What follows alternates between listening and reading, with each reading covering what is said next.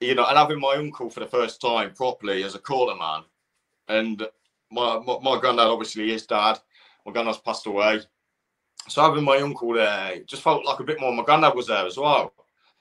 You know, we both wore flat caps, my granddad's favourite hat. You know, so it just felt a bit special that they did.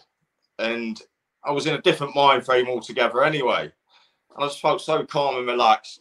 Nothing could have ever got in my zone that day. You know, until I got in that ring, you could have done anything and you'd have never got underneath your skin. I knew what I was there to do. I was there for one objective. And I knew it was going to happen. I told everybody it was going to happen. Nobody believed me. And, you know, it happened.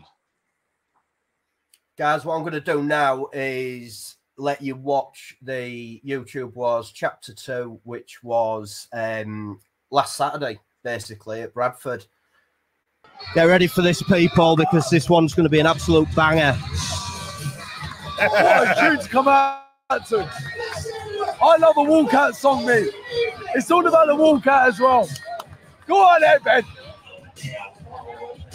Tyrone coming out now. This is what it's all about. What an headliner this is going to be. Oh, absolutely. Listen, guys, pay-per-view. You couldn't get better than a pro like Ben.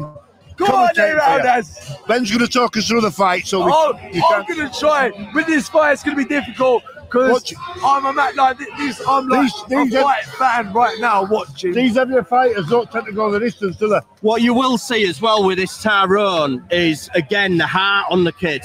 Huge, huge heart. You know, he ain't gonna give up unless he's knocked out or it's stopped. You know, what it's like? Yeah. It's exciting. I don't know much about time.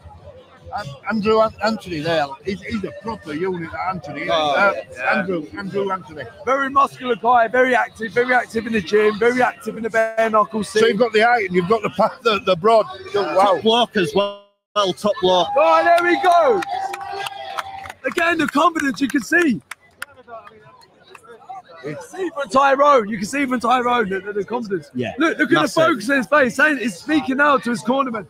Like, he's not here to play. Like, he's not here for a paycheck. He's not here. He's here to fucking win. You can see it as well. You've got to respect boxers that want to fight the best fight as well, and he wanted it. He wanted Andrew Anthony, you know. So. Oh, that says a lot. I didn't know that. That says a lot. Yeah. Here we go.